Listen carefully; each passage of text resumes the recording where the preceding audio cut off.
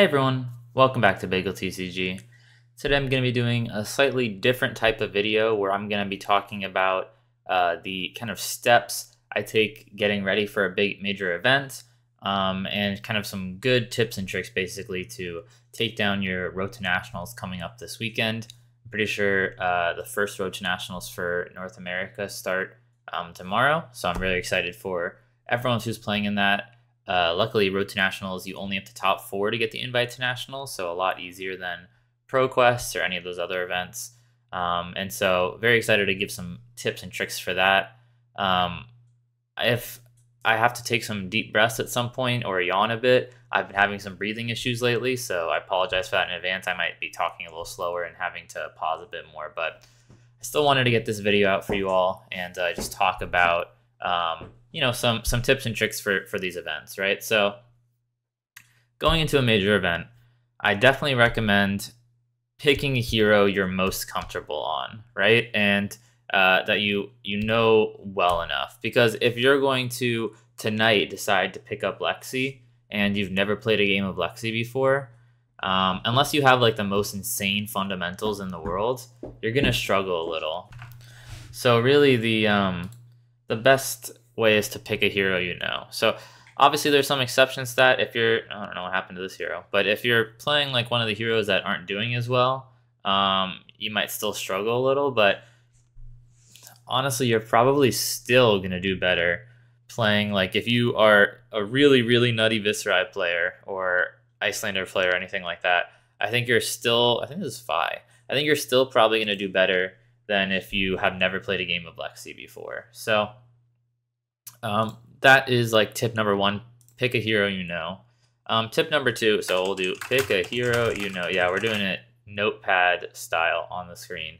That's tip number 1, pick a hero you know, right?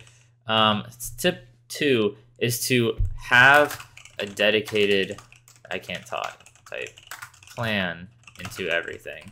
So what this means is you need to know before you sit down for the game how you're going to win that game, right? For some heroes, this is slightly easier than others. Like if you're playing an aggro deck, your plan into everything is to be the aggro deck and to kill them as quickly as possible. But even for some aggro decks, that slightly changes, right? Like if you're not the fastest aggro deck and you're playing into a different aggro deck, you need to have some way to disrupt them, right? Otherwise, they'll just kill you faster. So you need to sit down knowing, like, here's what I need to do for this matchup. This is different than having a sideboard guide, right? The sideboard guide just tells you what cards to put in and what cards to take out. That's honestly less important than actually having a dedicated plan into each thing, right? So if I'm Oldhim, I need to know exactly what I should be doing to beat Dromai and exactly what I need to be doing to beat Lexi, right? Just for those examples. Those are very different things you do into Dromai and Lexi, and you need to know the general, at least an overall view of the strategy into doing it. So it's like, okay, into Dromai, I need to hit all the dragons. I need to aggress them. Into Lexi, I need to block out all the important on-hits, and I need to hit them with some relevant on-hits like Spinal Crush and Endless Winter, and I need to do some life gain in there.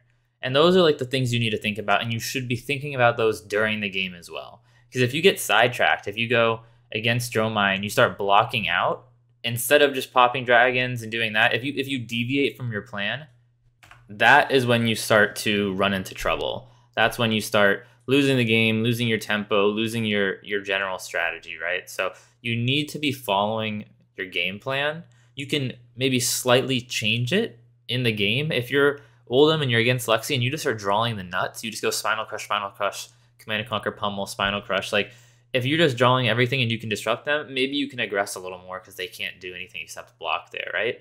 But you need to at least know, like, what is my general strategy into each thing. And then you can pivot and change that strategy, as the game progresses. But you have to have that strategy going in. And then I guess the third tip is to just do, like, a mental reset after each round, right? So a lot of times I totally understand how discouraging it can be after you lose a round, right? I totally understand that. It can definitely lead to some tilt. So whatever you need to do, whether it's sit by yourself and listen to music, go vent to your teammates about what happened, anything, whatever is your best way to just kind of relax after the round, get out of your system that previous round and just go into the next round. Clean slate. The only thing you should go into a round with is being comfortable, relaxed, and knowing your plan, right? Like you need to have those things going in. Other than that, you don't want to have anything from the previous rounds coming with you unless that's like a lesson you learned, in which case that's helpful. But finding your best method to do a mental reset between each round is something really helpful, and it's going to help you a lot throughout the tournament, right? So picking the hero you know, having a dedicated plan into everything, and then making sure you mentally reset between each round is going to be a really healthy way to go through the event and feel like you at least did your best from round to round. And then the things to do before the event, I think these are probably all fairly well known. Make sure you sleep well before the event, eat well before the event. So just make sure you're rested. You're not, having to like go eat food or snacks between rounds. I mean, bringing a snack is important. Bring snacks, but make sure you eat beforehand as well. Make sure you slept a good amount beforehand so you're rested. Like being on a bunch of caffeine is not going to let you perform as well as if you just had good sleep before. And then, go to the bathroom when you get a chance. Because, I mean, you're not going to have a lot of chances, especially if you're playing heroes who go into long round timers.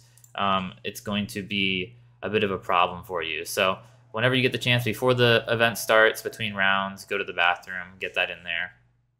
That'll make it so if you're not hungry, you're not tired, you don't need to go to the bathroom, you can get all your focus on the game and you're not worrying about any of your bodily issues, and you can just focus on what's going on there. So those are some like easy tips for the game itself, and things to do before and after the event. So those are kind of the main things I can think of that you're going to want to have between the rounds. I'm just going to move this over above my head so you can look at that while I talk about other stuff. But yeah, those are kind of the main things you're going to want to think about in the event, right? Now I want to just kind of look at the metagame we've seen so far. I think we have a metagame analysis here on Road to Nats. So the metagame is mostly what we expected. This is not the analysis. Did they not post the analysis? I thought I saw it somewhere. Anyways, the metagame is mostly what we expected so far. I guess they just talk about it here, but it's Oldhim, Lexi, and then this even talks about Briar a little. Basically, all the Tales of Ardor heroes doing pretty good. And then Azuri, Katsu, and Fi. These are some decks that we saw coming in to answer the Lexi problem, basically. So Fi has the ability to run kind of extra copies of CNC because he gets Breaking Point, and that's an extra eye.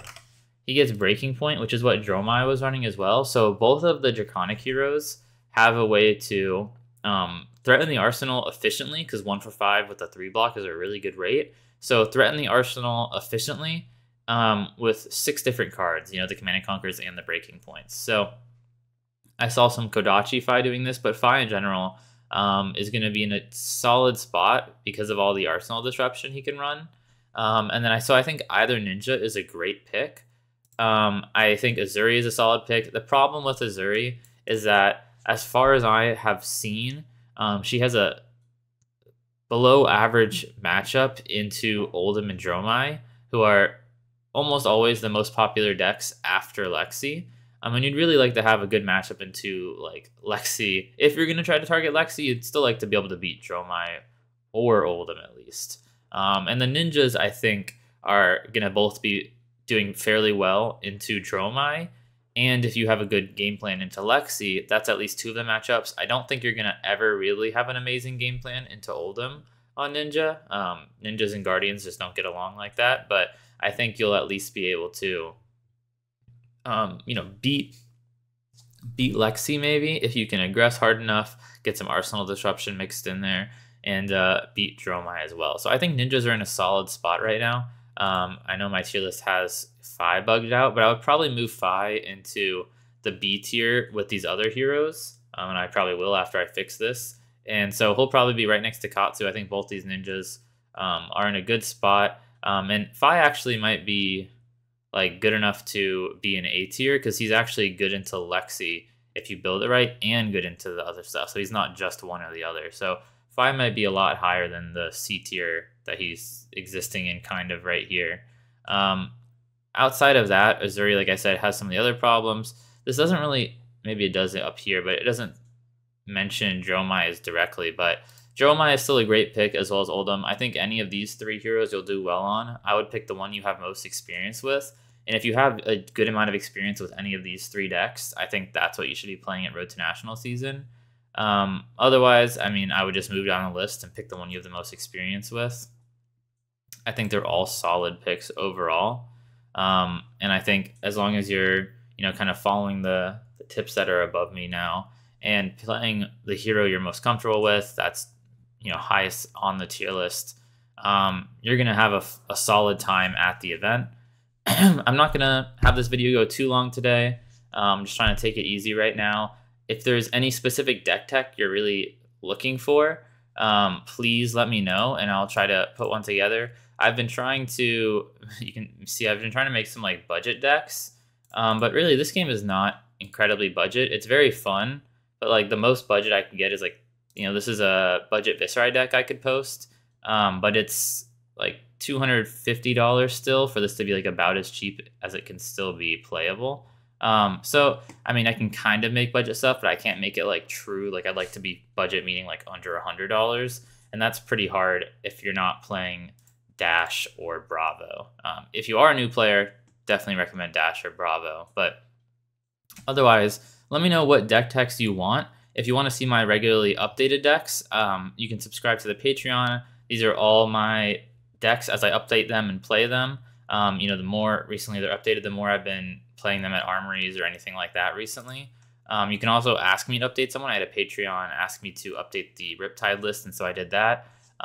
Very active in the Patreon Discord, so go ahead and join that. I appreciate all the support. I wish you the best of luck at RTN season, and yeah, comment with what deck tech you'd like to see next, and I'll see you guys next time.